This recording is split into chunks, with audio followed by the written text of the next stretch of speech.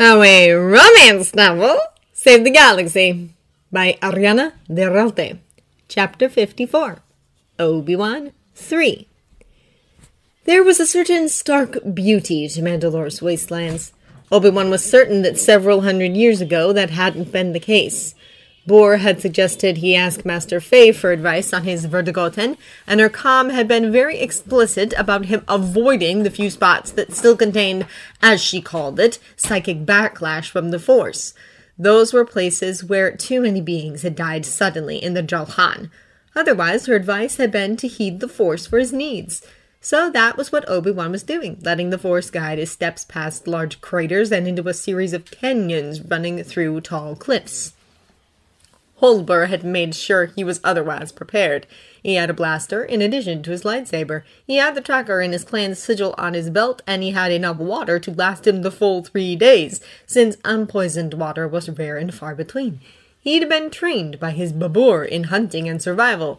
Holber had even insisted he bring sunscreen, though Obi-Wan had argued he could just use his cloak for shade.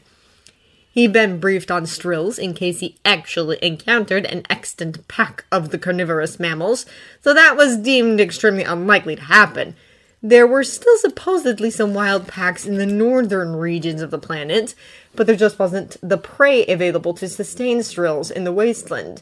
Obi-Wan didn't expect to encounter any animals larger than a shriekhawk, and more than likely he wouldn't see anything at all. Master Faye had said there were some rodents and insects in the wastelands, but nothing else. Obi-Wan set up camp the first evening in a location that was defensible from predators, but also sheltered from the winds that were raging across the wastes today. He was very hungry. He'd used the Force to catch some insects he'd been told were safe to eat, but they tasted awful. So tonight, he'd used what his babur had taught him and set up some simple deadfall and snare traps several meters away from his camp in the hopes of getting at least a small mammal to eat. With the help of the Force, he could still make it through the 3 days without food easily enough, but he'd been taught how to hunt and cook by his babur, so it would be nice to say he had used those skills as part of his Vertigoten. Once he was out of the wind, it wasn't cold enough to need to do more than huddle in his cloak for warmth, so he settled down without a fire. It was easy enough to start one with his lightsaber or even his blaster, but it wasn't like there was a lot of wood lying around in a desert wasteland, especially since he'd had to use any wood he found to make his traps for game. It was just before dawn, with the light of the sun illuminating the sky but not yet having risen over the horizon, when he was awakened by the Force prodding him. Something drew him over towards his traps. He climbed up over the edge of the rocks he was sheltering behind, then froze. The creature attempting to lift the heavy rock he'd used for a deadfall was huge. Golden fur ran up its back into the top of its long whip-like tail, while heavy leathery folds of skin protected its sides and 6 legs. The wind shifted, and it turned to snarl at him, a great tongue just visible in a mouth of sharp teeth. Golden eyes stared at him intelligently. A pungent smell hit him. It was a strill. Obi-Wan kept still, using his senses to stretch out and find the rest of the pack. He was puzzled that the Force told him they were alone, but it also directed his focus to the strill's legs. One was limp and dragging on the ground, while another ended in a gruesome stump. He met the strill's golden eyes reaching out with the Force. He knew there were Jedi who were trained in beast mastery, though there was certainly nothing else he knew about it. Still, Master Faye had said he was good at reaching out to others with the Force, so he did so now. The beast stopped snarling, but Obi-Wan's mind was occupied with the image of the strill several days before, being the victim of a rock slide. The rest of the pack got free, but the strill was trapped under a boulder and left for dead by the rest of the pack. The strill had chewed off one leg and dragged out the other from under a boulder, but now they were having trouble hunting, and they needed the food since it turned out they were pregnant with pups. There was a sense of desperation about them and loneliness from being separated from their pack.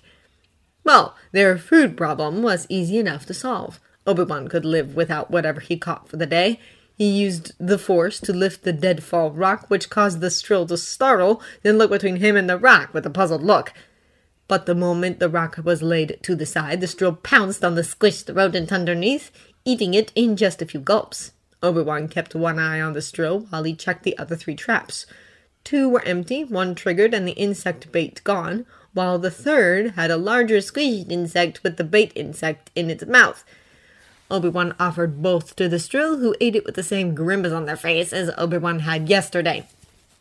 Obi-Wan had to smile at how they both thought the insects tasted awful. He didn't really know what else he could do for the creature. He didn't know which way the other Strills had gone, and he didn't have any extra food. "Do you need water?" He mentally asked the question, but the Strill studied him for a long moment before turning up its nose and walking away. His second day was spent following the Force deeper into the canyons. He was lucky enough to surprise a vivine rodent popping out of its burrow. He used the Force to hold it still while he caught it and quickly broke its neck, feeling a bit of a pang as the loss of life echoed in the Force. Still, surviving out here was his mission as a Mandalorian, especially since he'd given all his food to the Strill this morning. Obi-Wan would have to report on their presence when he was done here and hope that the Mandalorians could find them before they and their developing pups could die. From what he had read, the ancient Mandalorians had used them as hunting companions, so they'd probably welcome a pregnant Strill with open arms, especially since they were hermaphrodites, so this Strill could breed with any Strill still extant in the galaxy. Obi-Wan felt good that he'd have something interesting to report to Amara Ni, at least. He felt less good about it when he was settling in for the night, traps set and baited, with little bits of the vivine this time. He was just about to start a fire to cook the rest of it when the Strill strode right into his camp area, turned around a couple of times, and settled it right next to him, its golden fur brushing up against his side. It was quite prickly. He sighed and tossed the vivine to the Strill, who ate it in one gulp, then began to use its long tongue to clean the hair on its rump, moving on to the edge of his robes. Obi-Wan tried hard not to gag at the stench of its breath. "We'll see if I have more food for you in the morning. Try not to eat me while I sleep, please." The Strill sent back the picture of him and a pup, so we guessed he was being called a child. It seems that, like the Mandalorians themselves, Strills didn't harm children. The creature probably had no idea he was turning 13 tomorrow, and would be considered an adult. Holber had said there'd be a big party once they got back. Obi-Wan had never experienced anything like that, but he was tentatively looking forward to it. A lot of the new kids who would come in with Master Plo would be there, though my brother wished he could share it with his friends at the temple as well. The Strill left in the morning, one more rodent in its belly. Obi-Wan set off, following the increasingly urgent whisperings of the Force, through a series of twisted canyons whose walls were painted in red, brown, and yellow streaks. He rounded a corner and had to stop and stare. The sunlight was partially blocked by the nearby cliffs, but it illuminated what felt like a Jedi temple to Obi-Wan. That could only be the Jedi Order symbol at the top, intertwined with the branches and leaves of a tree that seemed to be winding its way out of the building's upper windows. The Force was urging him inside. He climbed up the stairs and pushed open the heavy metal doors. It was cool and still. Piles of sand and soil covered what looked like maybe a mosaic on the floor. Past that original floor were more steps leading up to an atrium which was dominated by the body of the tree he'd seen from the outside. Its long limbs and branches seemed to have crawled under the steps, the walls, and over the ceiling before it found its way out the windows. The red leaves on the outside weren't visible here, and instead it had a gnarled, thick trunk, which overflowed the deep rectangle of dirt it had been planted in many years before. Like the Force-sensitive trees at the temple on Coruscant, this tree radiated the Force, making Obi-Wan want to just sit and meditate underneath it. But first, the Force was calling him onwards. Against the far wall, only barely illuminated by the light from the windows, was a series of alcoves. The central one held a cube, gently nestled in the recesses of what had once probably been protective padding. It fell away at Obi-Wan's touch. Obi-Wan knew a holocron when he saw one. He'd never handled one himself, but they'd been demonstrated by Madame New in his clan's archives orientation. He hesitated. Jedi were the only ones who could make holocrons, but the Force was urging him to complete his exploring. He channeled a little bit of the Force at it, hoping it wasn't one of the puzzle holograms. It bloomed open like a flower at the touch of the Force.